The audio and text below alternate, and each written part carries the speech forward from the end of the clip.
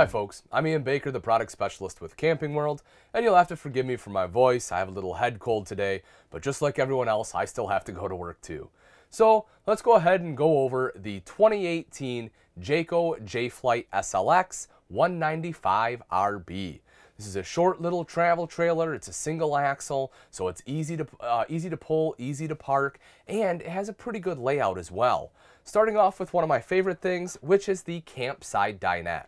I like when manufacturers are able to do this because in all reality, this is the view I want, right? I'm sitting here, I'm having my morning cup of coffee, maybe my breakfast, and I'm able to look out at my campsite. That's what I want to see. I don't want to stare off into my neighbors, unless maybe I know them, but more importantly, again, I just really like this view. You'll also see there's an LED light right there, so if you need some light at night, maybe you're playing games, you have that as well. Right up top here, you do have some storage. Open up both of these doors here for you so you can take a look. And right over here to the side is your radio. This does control the speakers, and it's also Bluetooth capable. So if you have a smartphone, tablet, something like that, you want to connect to it, you certainly can. LED lights here on the ceiling, folks. You have LED lights all the way throughout, which are great because not only do they not put out near as much heat, they also use a fraction of the power. Right here in the center is your Winegard Razor antenna. That's a nice antenna, something you usually don't get on a unit this size. It's a low profile antenna. You don't have to worry about, cranking it down when you're leaving. It's not going to snap off. You just turn it to find the best signal. Moving back a little bit further here, you do have a power awning. We'll see that when we go outside. This is your control for it right here. Light on the awning as well as your central lights. Of course, door, fire extinguisher. Hopefully you never have to use that, but just so you know, if you do, remember, I saved your life. It's right there by the door. Right back here is your kind of your main wardrobe in this RV. So you have a couple different options here. You can definitely, if you're bringing a lot of clothes, you can certainly hang a lot of clothes in here. Or because it is right by the entrance, you can obviously use it as a giant coat rack. So, especially if you like doing some cold weather camping, maybe later in the fall, early in the spring, you can hang all your stuff up right there. Plenty of room for shoes underneath. And then you have the built-in shelf there too.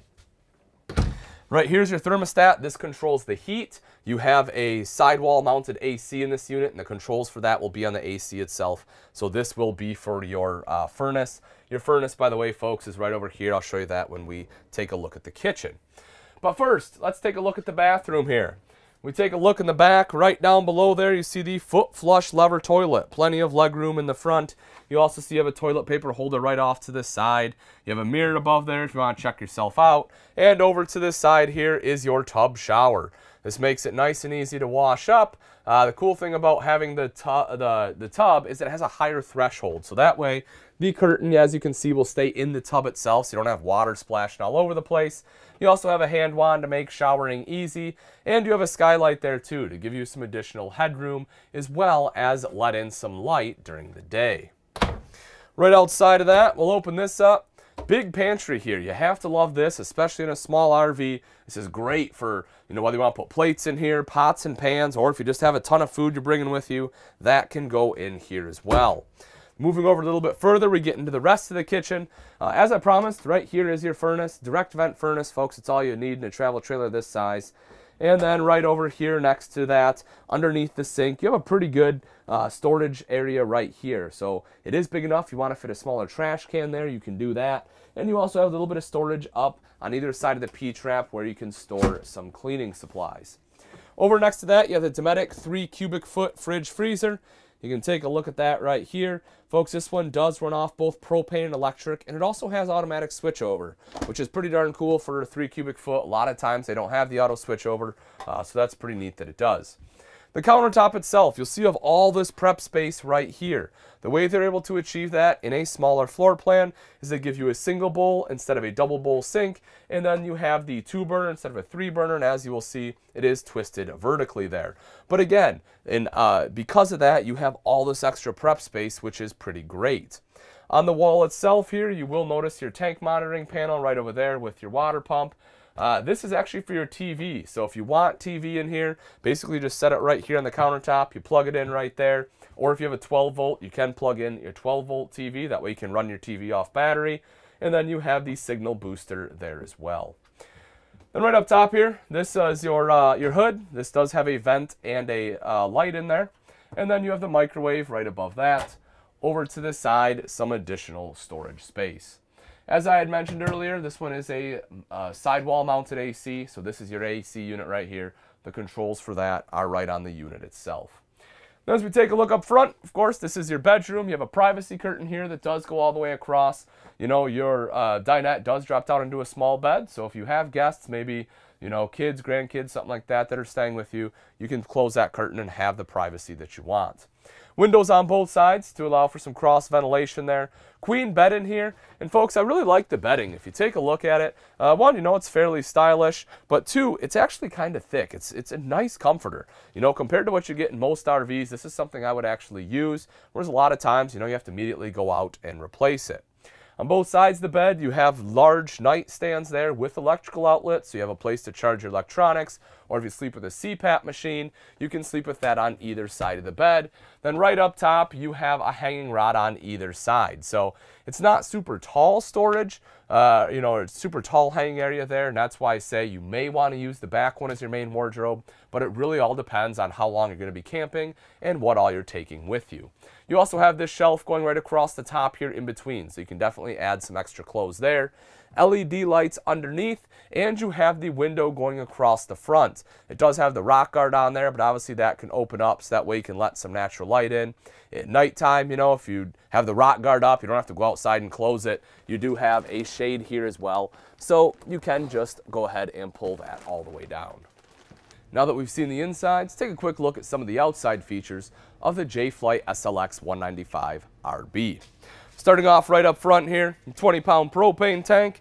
Right behind that, you have rails there for your battery. And then coming up the front, you have black diamond plating to help protect the front end from some of the rocks and debris that'll get thrown up by your tow vehicle. As I mentioned, folks, right here is that rock guard, again, to help protect your window from any rocks that get thrown up. That way it's not, you know, smashing the glass on the window. And you can open that up. You just tighten these little wing nuts here. That way it'll stay open. You kind of tighten that on both sides. And as I mentioned, that way it's letting in some natural light for you. When you come around to the side here, this is your pass-through. One of the things that Jayco has done is they've gone to the key-alike system, which I like. The reason being it's a little more secure. A lot of people don't know this, but most companies use just a 751 key, which all of them are the same. So if someone wants to be malicious and they want to break into your pass-through and steal everything out of there, if they have a 751 key, most of the time they can do it.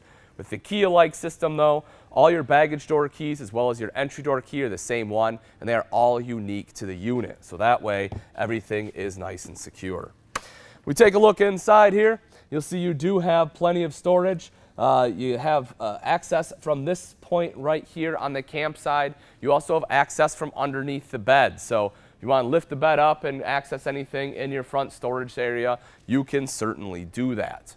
Power awning on here, folks. Just touch a button to roll that out. Same thing to have it go right back in. It is a Solera awning. There's a couple cool features about the Solera awning. One, the speakers are on the head of the awning, so that way when your awning is fully extended, the music is playing down on your campsite rather than blasting out at your neighbors. You also have an LED light strip that is sewn into the fabric itself there. Cool thing about that is just flip of a switch, the light is on. It doesn't matter if your awning is rolled up like it is right now or fully extended, you will have the light either way, and again, it is shining down on your campsite. Also, it's super easily to adjust the pitch on there. It's literally just pull it, and then you can adjust the pitch one way or the other for water runoff, or again, if you just want to lower the whole thing, create some more shade, you can do that too. Double electrical outlets, need to plug anything in out here. It's pretty simple to do. You can plug it in right there. Because this one is Jayco, folks, it also does have the Magnum truss system for the roof. If you're not familiar with that, basically is what it is. It's Magnum. It's bigger, right? So your vertical supports, rather than being 1x or being like a 1-inch aluminum strip, basically what they have is they have 2x2s in there. So it can support a lot more weight. Jayco's done tests, can support up to 4,500 pounds, which is super impressive on a roof.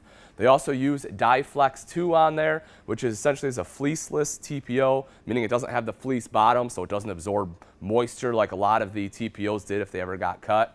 And because it is a TPO, it also doesn't have the maintenance that your rubber roof has. You won't get as much streaking. You don't have to get up there every year and put, add the additives back into it that get leached out. Of course, you still want to go up there and check your leveling agents, make sure that your lap sealant is where it needs to be, it's not cracking, broken, things like that. But, you know, again, that goes with any RV. You always want to be able to do that. Plus, it's, you know, a TPO generally isn't pliable. Not the case with Dicor 2. It is just as pliable as rubber. So great roof system up top. We take a look at the axles here. These are also easy lube axles, folks. All you have to do is pop this little cap off right here. There's a greaser back there. You can go ahead and pump grease into that guy. Now, there is still a process to do it. You just don't want to go pumping a bunch of grease in there, but it is still easier than constantly repacking your bearings. Fold-out step to be able to climb up in here. You also have the grab handle right there just to give you a little extra control. So we come around to the back. You see your square tubular bumper here with the end caps. You can pull those end caps off and slide your sewer hose in there. That way you have a convenient storage spot for those. And then right here is your spare tire mounted on the bumper. Cool thing about this is it is the easiest place to get to it. Hopefully you never have to use it, folks, but if you do, it's riding right back here. Also has the cover on there, so it should be in good shape. Couple quick things on the off-door side here. You see you have your city water connection right over here. Termination will be right down below. You do have both your gray and black tank valves there. Water heater. Over here is your 30 amp power cord.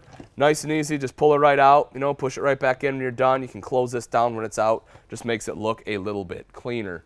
And lastly, if we take a look right up front here, if you plan on doing some boondocking, you want to fill your fresh water tanks, that is where you would put it right there.